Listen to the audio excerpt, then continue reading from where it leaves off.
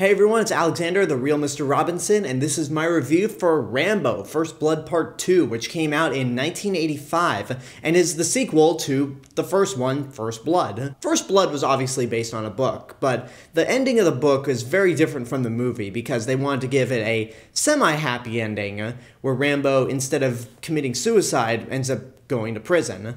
So how do you make a sequel to a very small, low-budget action movie? The simple answer? You go bigger. You amp everything up. So this movie opens up with John Rambo in prison, and he's once again played by Sylvester Stallone. He's soon visited by Colonel Troutman, played once again by Richard Crenna, who I kept pronouncing his name Crenna in the review for First Blood, so I apologize for that. But anyway, Troutman approaches John with an offer to basically get him out of prison if he goes back to Vietnam and saves POWs that are being held there. That's what you'd think, although technically the mission is for him to go to Vietnam, take pictures of the camps just to prove to the American public and American intelligence agencies that there's still soldiers being held there, and maybe, just maybe, if Rambo is successful, he'll get a presidential pardon. So, obviously John agrees to the mission, and he's sent back to Vietnam. Now, First Blood is a masterpiece. I absolutely love it. It's one of the best action movies of the 80s, and one of the best action movies of all time. And while it's not as iconic as something like Rocky, it's still an iconic movie in its own right, and one of Stallone's best.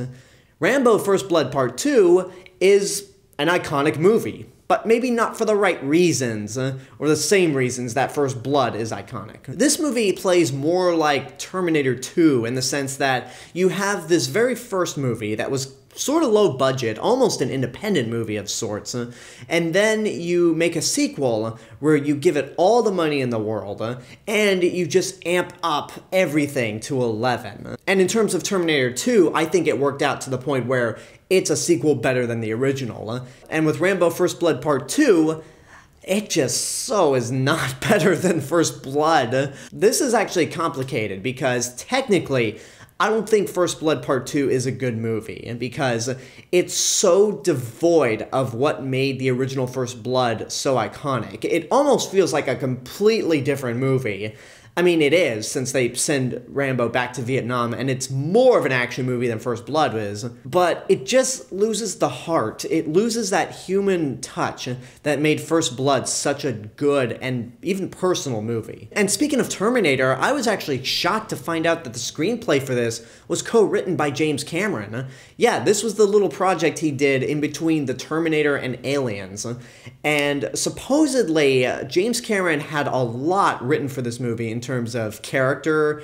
Like, for example, the POWs actually got their own bit of characteristics, they got their own backstories, which you'd never see in the movie at all. So that's why when you see the POWs, they're just there. You don't know their names, you don't know their personalities, and they're just there to be rescued. They are pretty much MacGuffins when you get right down to it, because most of the movie is dedicated to our hero, John Rambo. And I gotta say, Sylvester Stallone, he's not that good in this movie. He's not awful per se, but when you look at First Blood, Stallone always has this look of confusion, and you buy it because he's being mistreated by the police force, so he just doesn't understand why they're bullying him or why they're pushing him so much. With this movie, Stallone still has that same look of confusion, but it just doesn't work this time around. Rambo just comes across as more clueless than anything else, just doesn't really know what's going on, and it's not, I don't know, I just don't buy it this time around. I mean, a lot of the performances in this movie are just kind of a mixed bag. Richard Crenna as Colonel Troutman is very good in the movie. Not as good as in First Blood, but luckily he's got that voice, and he can deliver his lines very well. You have Charles Napier in this movie as Murdoch, and he just makes for one of those classic 80s assholes, and he does a competent job. And then you have Julia Nickson as Rambo's partner in Vietnam, which, hey, compared to the first movie where there were no female characters at all, it's really nice to see a woman in this series who's tough, can handle her own, and is just badass all around. On the other hand, though, man, is this a bad performance. Julia Nickson is just doing this terrible Vietnamese accent, or it's just a plain Asian accent because you can't tell where it's coming from, and it's obviously fake. She reminds me of Hong Chow in Downsizing, where these two actresses don't have an authentic Vietnamese accent, and it not only comes across as fake, but it just feels a tad racist. And I think it's worse here in Rambo First Blood Part 2, because there are points in this movie where Julia Nickson will say things like, "Go back to America," and then the very next sentence she'll say, "Then you go back America?" It's sloppy in terms of what words she leaves out. It's rough. And then they try to bring in this romantic subplot out of nowhere near the end of the movie that immediately gets disrupted once Ko is killed. And with her death, I won't say I didn't feel anything, because she did have her really cool moments here and there.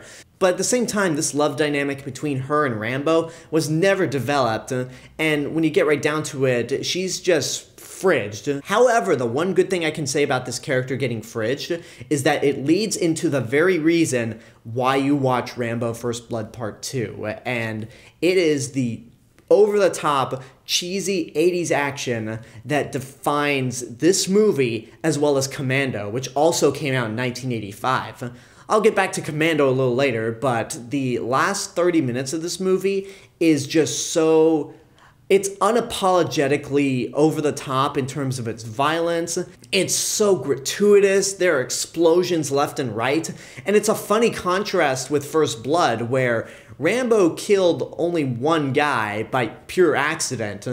But then in First Blood Part 2, everyone goes. The Vietnamese, the Russians, everyone gets murdered in this movie by John Rambo. And yeah, it's so gratuitous, it's so over the top, it's so downright cliche, and I enjoy every second of it. Now, getting back to Commando, which is actually the better movie, this or Commando? Because I find it hilarious that both these movies came out in 1985, both movies starred the biggest action stars of the decade, and both of them became the staple of cheesy 80s action movies. But for my money, I like Commando a little more, because Commando is its own movie. It has a tone that it's established right off the bat, to where it's not meant to be taken seriously at all.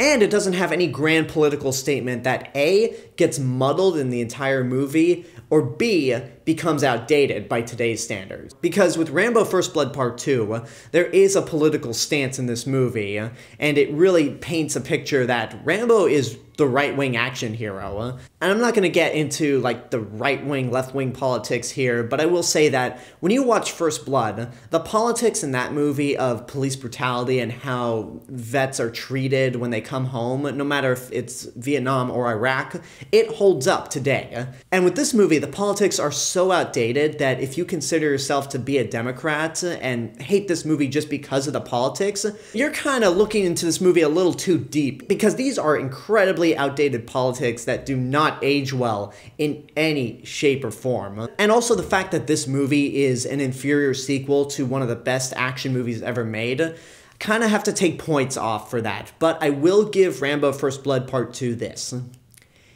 I prefer Commando over this movie, but Rambo First Blood Part 2 came first, and is the one that started all of these trends that you see in 80s action movies.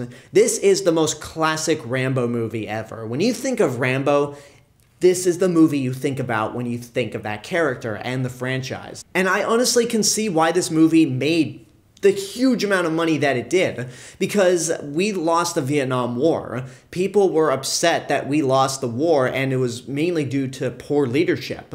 So the fact that this movie comes out and is pretty much the equivalent to us winning the Vietnam War, I can see it definitely being a crowd-pleasing movie in that aspect, and just leaves you with a good feeling. I mean, like I said before, the last 30 minutes of this movie is awesome, and the way it ends is just like, wow, that was incredibly corny, but man, do I feel good after watching it. Now, this is actually a difficult movie to rate, because personally, I don't think Rambo First Blood Part 2 is that good. But at the same time, it's not incompetent. It's well made for the kind of movie it is. It has some good action scattered throughout. It's got some great one-liners like, "Murdoch, I'm coming to get you. Again, it's iconic in its own right, but it's almost a completely different beast from the first movie. So, I will say watch at your own risk.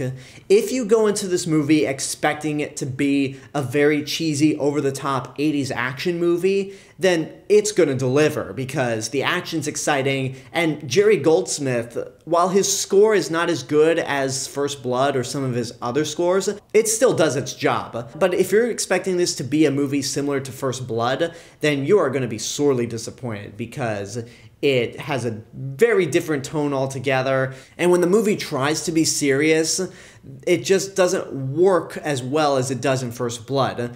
And it's also important to note that this movie actually is a Razzie winner for Worst Picture, which I think is a bit much. I mean, nowadays, I don't even take the Razzies seriously anymore, to the point where I'm just like, screw the Razzies. But out of all the movies that I've seen that have been nominated for or won Worst Picture, this really did not deserve to win because it's no Battlefield Earth, it's no Transformers Revenge of the Fallen, it's no Holmes and Watson. It is not that bad of a movie. I mean, there are definitely some very bad things in this movie. Like I mentioned, Julia Nickson, some of the dialogue in this movie is awful. The song by Frank Stallone is just dumb all around. And one thing I really didn't mention beforehand was sometimes the cinematography is downright obnoxious. There are a few points in this movie where it's shot using the Pro Mist filter, which is pretty much this filter that makes everything look shiny, but at the end of the day, it just makes the frame look fuzzy and blurry, and it's like you just want to stop everything, grab a handkerchief or a cloth, and just wipe the camera lens to try to get rid of that shine. It's the filter equivalent of a Dutch angle, and just as ugly in my opinion. But outside of that, again, it's not that bad of a movie. You mean to tell me that this movie won the Razzie for Worst Picture, and yet Jaws the Revenge didn't win Worst Picture, and Aliens vs. Predator Requiem didn't even get nominated? Fuck that. Like, fuck all that. That is just crap on a stick. And really goes to show how much I hate the Razzies now. But whatever. Yeah, it's just not that bad of a movie, but it is one of those things where it's like, you either take it or you leave it. And there you go, that's my review for Rambo First Blood Part 2. Next week, we're going to be talking about Rambo 3, which is the only Rambo movie that I have not seen, so this is going to be interesting. But first, I want to know what you guys think about Rambo First Blood Part 2. If you've seen it, what did you think? If you've seen Commando as well, which of these two movies do you think is better and why? Whatever the case may be, let me know in the comments below. And until next time, I hope you enjoyed this review. Don't forget to subscribe to the channel, give this video a like, and of course leave a comment. Don't forget to support my Patreon page, follow me on social media, and until next time, this is the real Mr. Robinson telling you there's only one.